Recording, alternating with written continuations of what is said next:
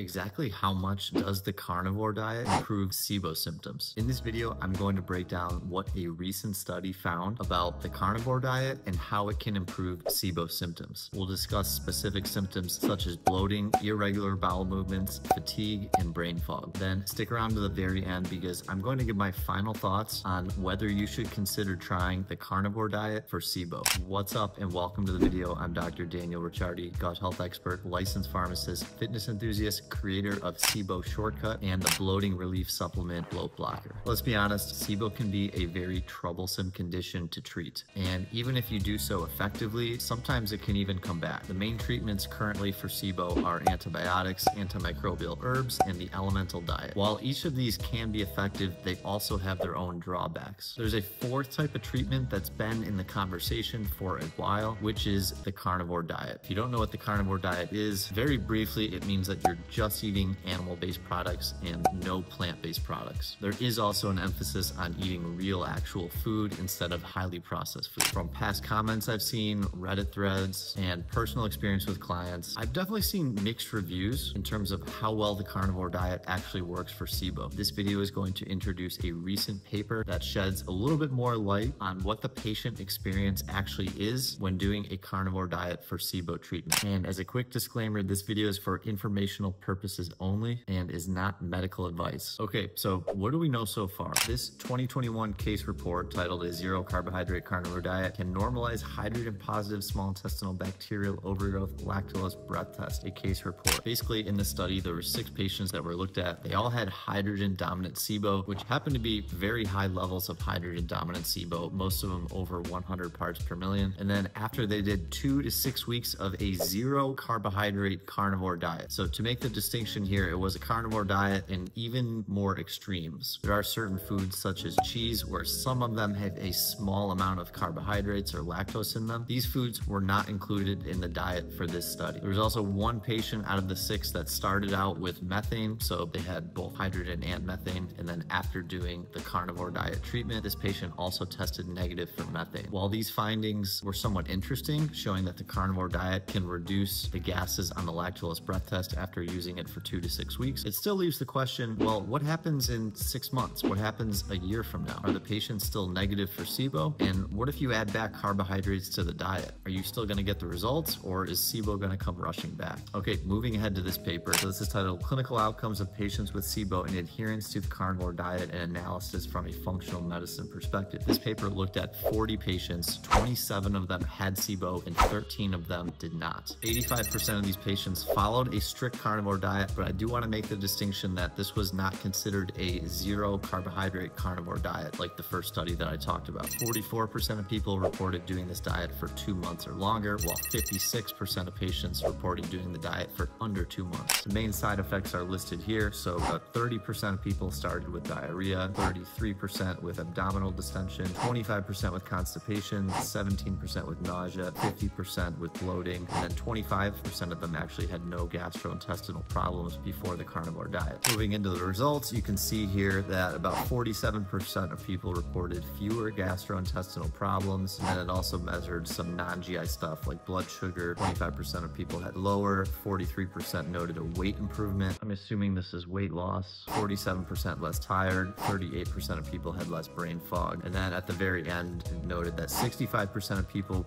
would recommend this to others based on the experience that they had. 30% of people would recommend carnivore diet, but perhaps with certain reservations. And then 5% of people said, no, absolutely not. Sounds like they had an absolutely terrible time. Maybe they didn't have enough variety of food. I don't know. So what does this study tell us? One takeaway for me is that it seems like for the majority of people, using the carnivore diet can help you feel better relatively quickly after starting it if you have SIBO. You may also experience improvements in weight. This is assuming that you want to lose weight, not gain weight. Improvements in blood sugar and even brain fog. It seems like there are some adherence concerns. As I mentioned, the types of food that you can eat is pretty narrow, so especially starting it, this can be particularly difficult for some people. But overall, it seems like most people really tend to like it, and I'm assuming this is because they're probably feeling quite a bit better. Okay, what this study now does not tell us. As I mentioned in the first study, how we don't have that long-term data following patients to see if they're going to be free from SIBO long-term. This study does not do this either, unfortunately. So we don't know breath test results after doing this carnivore diet. We don't know which types of SIBO SIBO were included and what the breakdown was in this particular paper. We don't have that long-term follow-up to see how people were doing 6 months, a year in the future. And then there was self-reported adherence in terms of what patients were eating. So I'm a pretty trusting person. I'd love to be able to trust what everyone's saying that they ate. Is it necessarily true? Who knows? But obviously worth mentioning. Finally, my personal take on the diet and what I've seen with clients and what I've heard from other practitioners who are doing a carnivore diet for their patients. There certainly can be some lifestyle challenges, whether it be with family, friends, social occasions. After all, most restaurants aren't exactly tailored to somebody eating this kind of diet. Side effects are possible when adapting to the carnivore diet at first. If you think about it, if we're cutting off all the carbs or almost all the carbs, something has to replace all those calories that you're not getting from carbs. So for most people, this means you're going to be ingesting quite a bit more fat into your diet, and making this switch, your body may not really like it at first. So some people have some abdominal distress, some people have some loose stools, especially when starting, but oftentimes this goes away after a short period of time. I think the carnivore diet and results, how people like it, really depends on the person. I think some of our bodies just do better on this higher protein, higher fat diet, whereas other people may try to do the carnivore diet and have an absolutely miserable experience on it. I will say that doing the carnivore diet, you're eating basically all really high quality foods. So this might be steak, chicken, eggs, high quality cheeses. If you're doing this, you've essentially cut out pretty much all highly processed foods. So doing this alone can help a lot of people feel better. I've seen the carnivore diet work really well for hydrogen dominant SIBO, and even for some people with methane SIBO, also known as intestinal methanogen overgrowth. I haven't really seen this done for hydrogen sulfide SIBO, so I can't weigh in on that. A carnivore diet also tends to be pretty high in sulfur because you're going to be eating so much meat with it. So for this reason, I'm not sure if it would be the best way to go, but if you've used it for hydrogen sulfide SIBO, I'd love to know down in the comments below what your experience was with this. Last comment I'd like to make, as I mentioned, the long-term efficacy of doing a carnivore diet, especially if you stop carnivore and go back to, I guess, a more normal diet with carbs, fiber in it. What exactly happens with SIBO? So what I would love to see is a research study done with carnivore diet for SIBO, all three types, where patients do the initial breath test, then they do carnivore diet for a specified period of time, whether it be the exact zero carb carnivore diet or just a regular carnivore diet, then do another test after those weeks with carnivore diet, see what the results were, have those patients go back to eating a diet with carbohydrates with fiber, and then follow up with them again down the road and see were they able to maintain the progress, if they made progress with the carnivore diet, or did they have a relapse of SIBO. So that is all for today. If you enjoyed the video, please like and subscribe to my channel for more related content. If you've used the carnivore diet before, please let us know down in the comments why you started the diet, how well it's worked for you, and how long you've been doing the diet for. I'd be particularly curious to hear if anyone's been doing carnivore diet for a really long period of time, such as 5 years or more. Thanks so much for watching, and I'll see you in the next video.